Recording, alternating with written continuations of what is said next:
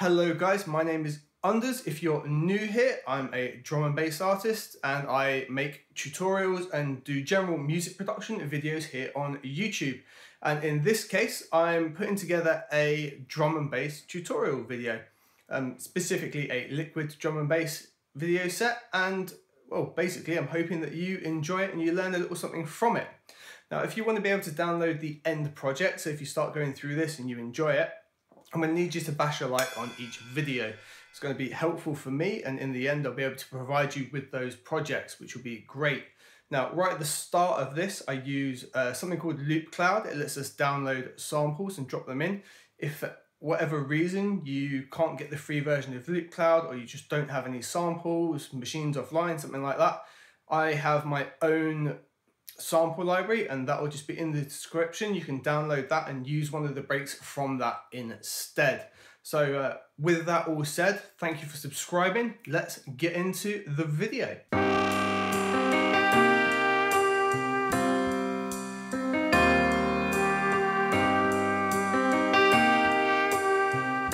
Okay guys, so here we are in Logic, and I'm going to take you through just how to make drum and bass in Logic, specifically liquid drum and bass in this case. So this is a default project and we've just got one audio channel opened. We're starting completely fresh here. And the first thing we're going to do is just get our tempo set. So right up the top here, where we've got this 120, I think we are going to go for a healthy 174, anywhere between 172 right through to sort of 176. Going to be a completely happy BPM for you to work in. 174 is generally where I'll work. 175 is pretty popular. It varies ever so slightly depending on the sort of chords and bass line and things you want in there. That region going to be completely fine. So we've set our tempo. Now the very first thing I will usually work with is going to be a break or something like that I'm feeling that will give me a little something to work with. So I think what we'll do, we'll use Loop Cloud in this case, and we'll go and grab a drum break. Cool. If you've not seen Loop Cloud before, it's an online sample library from Loop Masters. And what's really great about it, loads of these packs have free samples with them. And when you sign up, you get access to all the free samples. They just end up in your library up here.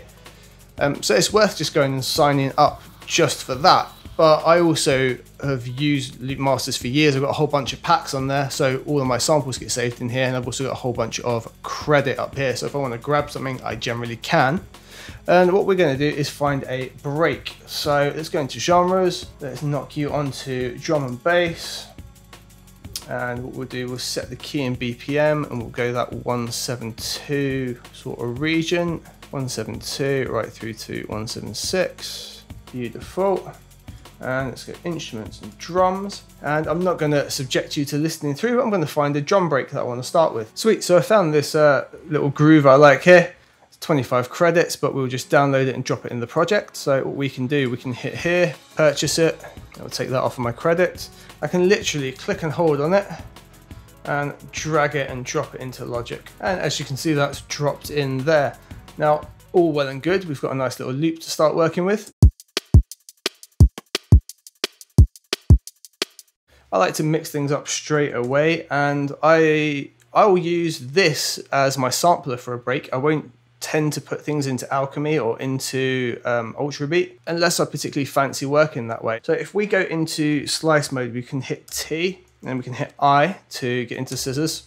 And then we're going to choose a division. If we choose sort of a 1/4 note and hold Control, we can chop our samples up into those divisions. What we'll do is even do it on 8th. You know what, maybe even less. Do it on 16th.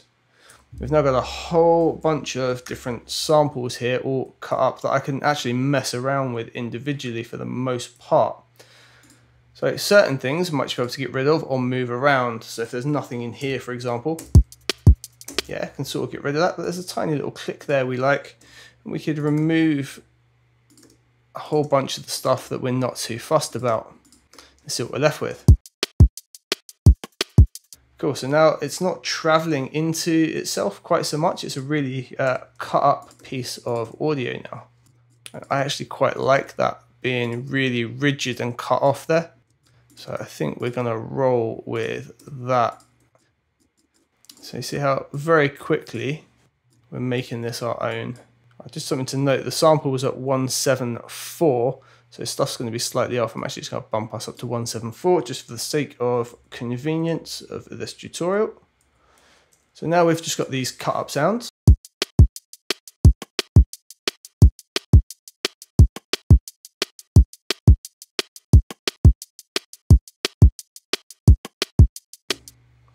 And I think what I'll do, I'm going to bring that snare onto its own channel because I want to put some reverb and stuff on it, have a real play around with it. So we highlight the channel and we hit Command and D, copies us a new channel out.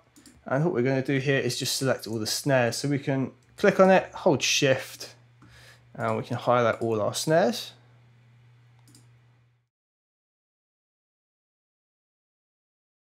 And I know some of these are off point. I actually quite like the wonkiness of it. I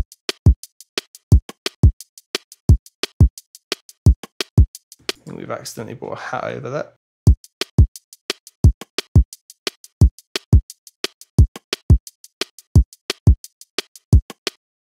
Now something really tasty that we could do here, if we now copy this loop, because we've only got 4 bars at the minute, let's get some variations going nice and easily. So Command A, click and hold with Option held down, and we can duplicate what we've got here. We'll just stick that at the start of bar 5. And let's give ourselves a little bit of variation. So let's have this first snare when it comes in on bar 5 be slightly different. So using the inspector, which if you can't see on the left hand, we press I to bring up. What we'll do is we're going to pitch that sample down just a little bit so we can treat each of these almost like individual samples now, and we can just transpose it down by 1.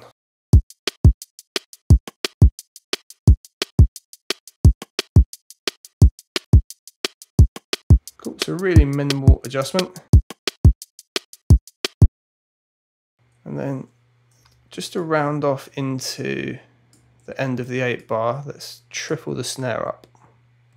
Let's move them up. So first one's going to go up 1 semitone. And we're going to go up 3. We're going to go up 6. That should just give us a little bit of a transition there at the end of the 8 bars.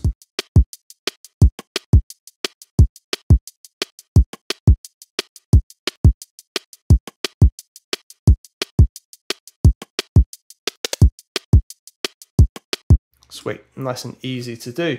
Now I think what would be quite nice is to add a shaker. We're not going to use any more of the external loops. What we'll do is use Apple's loops now, and we'll grab a shaker from here. So if we launch Apple loops, you might need to download these if you don't see the same as me, but we can literally put in shaker. Let's get something we like. That could work quite nicely for what we've got here. So you'll notice the green instruments here, they'll bring in actual instrument tracks. So you see here, this has brought in the drum kits. If we were to bring in the blue ones, they're bits of audio. If we bring in the yellow ones, those are drummers. Quite nice when you use the actual kits like this, just because you can edit them really easily and mix them up to make your own thing.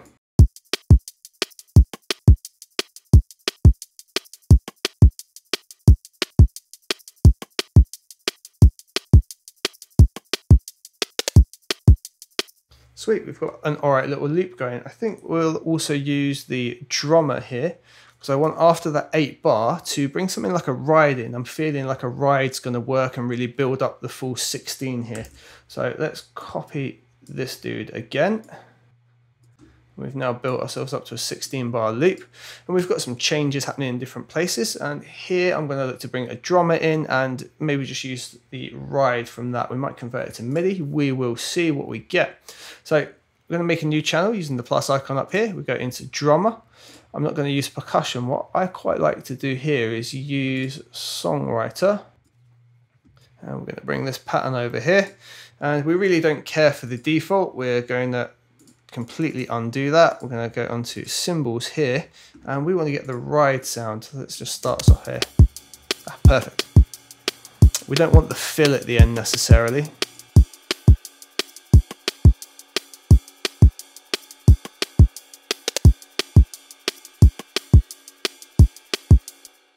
Now there's a little bit of a swing happening, so what we could do here is follow kick and snare, and we can let it know what we want it to follow, and we're going to get it to follow the rhythm here.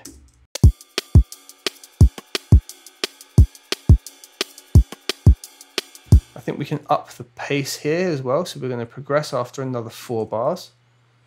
So let's copy this here, and what we can do here is change the pattern up, and it will quite often let us change the pace.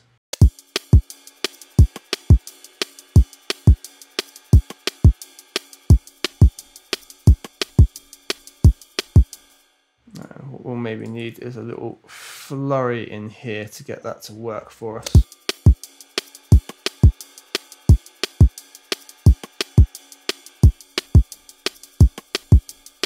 We want that to be simpler but louder.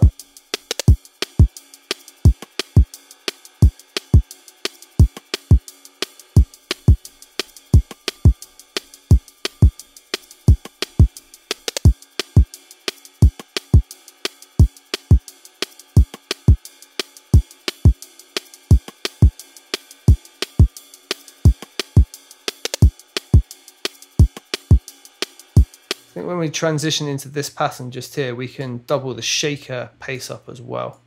So we're going to get rid of these 3. We go into this one. And you see here in the piano editor, we're going to Command A. We've got all of the notes highlighted. That's already shaking on 16ths quite nicely. What we're going to do is shorten them off so they're even shorter. And we're just literally going to copy them over. So we've doubled the pace here. If we just click on this little icon up here, we can play just this loop.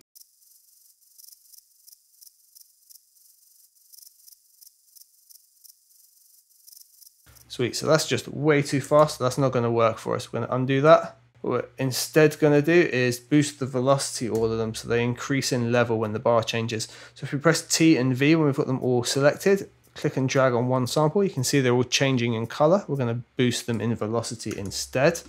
Hopefully that's going to increase what we've been up to there. Okay, so now we've got that with a higher velocity. We're going to copy those through as well. Cool, so we started with just a break and we've cut out the sort of silence areas, but it separates the notes up a little bit. We've brought our snares onto a separate channel. We've created a snare roll and pitched that up. We've introduced a shaker and doubled the shaker in level or velocity for a second pattern, and added 2 variations of ride so far, giving us a nice 16-bar drum loop.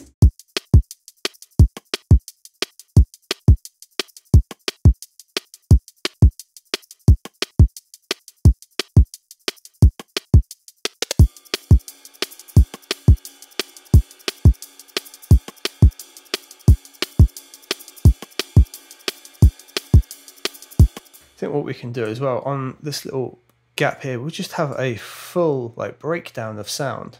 I'm not going to have any of these in, so we can just mute these using the inspector.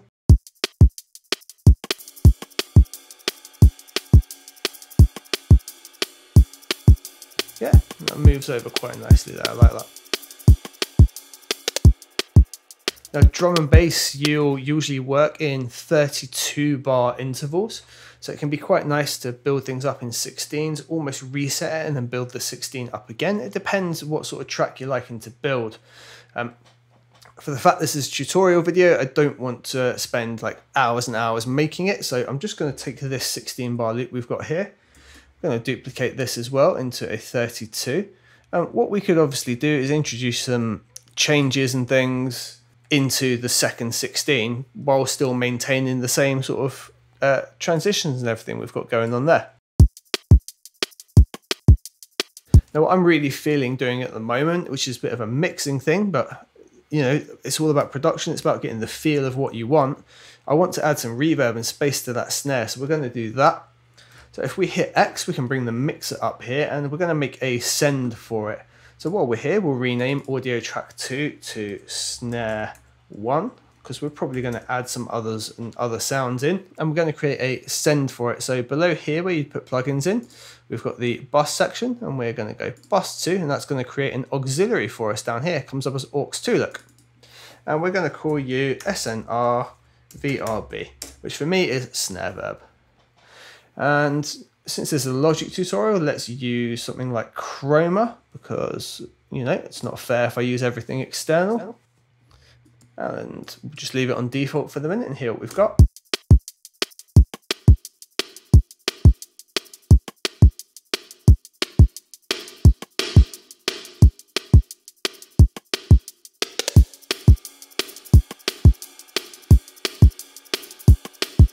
All right, that's quite nice. What I'm thinking, if we go to, yeah, vocal hall might help that stand out a touch. And on this EQ, it's just rolling off the real tops. I don't want to lose any of the highs, to be honest. We don't want to lose any of that. We're not bothered about the low end though, so we'll roll you away.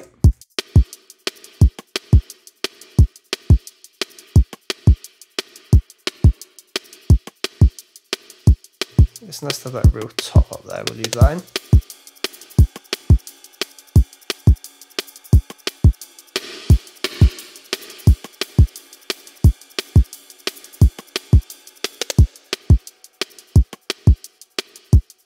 Now I think it'd be nice to have the shaker in the same space as the snare. It's just me.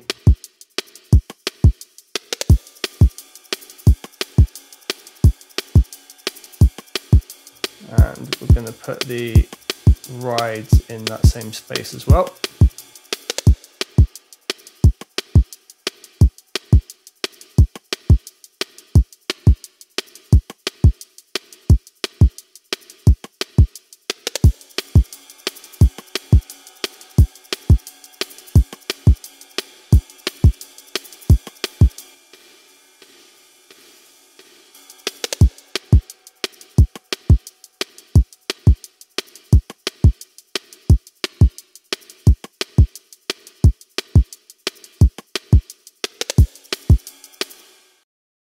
Now, one thing for me that's not working too well is the kick drum. While nice and tonal, there needs to be like a little bit of a pop, a little bit of a catch coming through there. So I'm actually going to layer that up. What we'll try and do is find a sample in the loop library here. So just in the Apple loops, let's put in kick and see what we get. We're just going to listen for something that's got like a click we can use in the kick.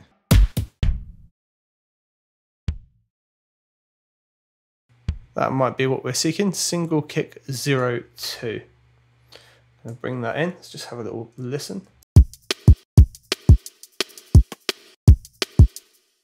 Now we don't necessarily want that repeating every time. We can use this to create yet another rhythm and feeling. If we have it drop on the downbeat of each one.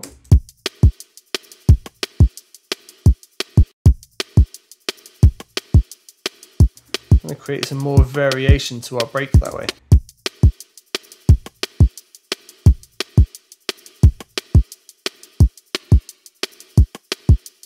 What I'm going to do that's a little excessive, I'm going to transpose it up.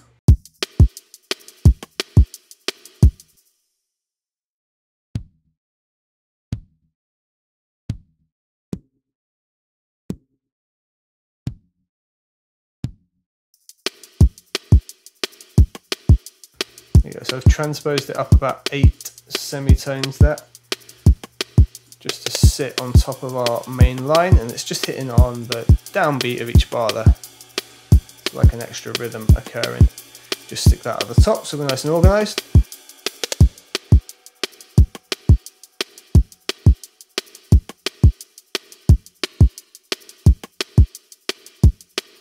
I think we could find a nice percussion loop as well that could really run along in here. Let's see if we've got some bongos or something like that in the loop library.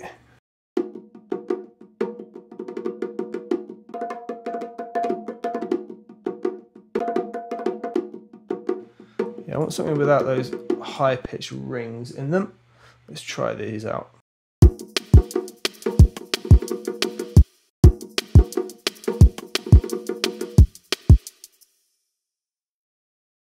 So while that's all right, I think we'll just cut it like this and give ourselves a little bit of a longer loop out of it.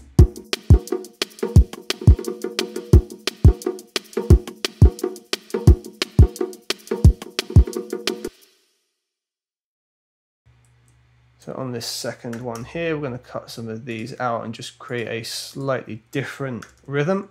So we've got some variation there.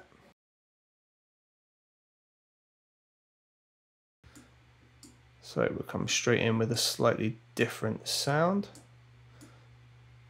It doesn't matter if we keep them ever so slightly off beat as well. We'll get away with it because of the nature of the rhythm. We do something similar to that. It gives us a little bit more to play with. You could go a lot harder and really cut it up and use all the individual sounds. But again, tutorial video, trying to get it together within a feasible time of you actually watching it and not having your minds melt.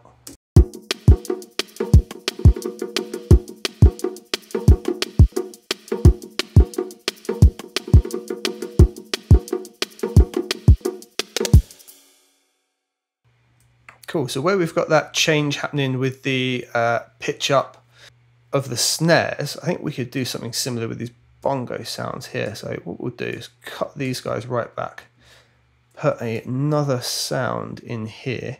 It doesn't have to be on the same rhythm at all, but we'll do the same pitch up method, which I think was 1 semitone, 3 semitones, 6 semitones. It sort of creates that same feeling in transition.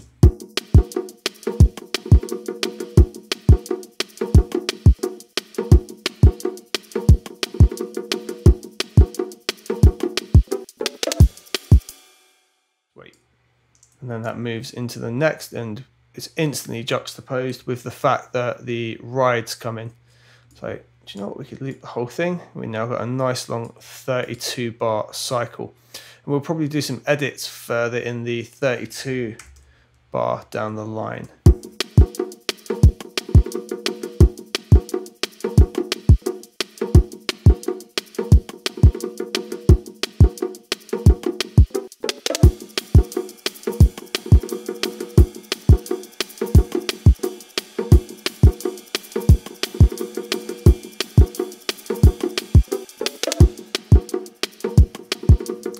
Sweet, so you see how that all works transitional. We've got sort of 8 bars, a little roll and change, 16 bars, a little snare pitch up and change with a new introduction of a sound of the ride. Off only 4 bars, audio break, all the same sounds come back in, but it's a new rhythm for the rides and an increase in the shaker level. And then we loop back round at the end of the 16. So we've got all those changes happening in a really short bit of time, but without really spoiling what's going on. So that's our drums. What we'll look at in the next video, we'll build up a chord pattern to work with this, and then we'll look at creating a bass line to sit under it. So I will see you guys in the next video.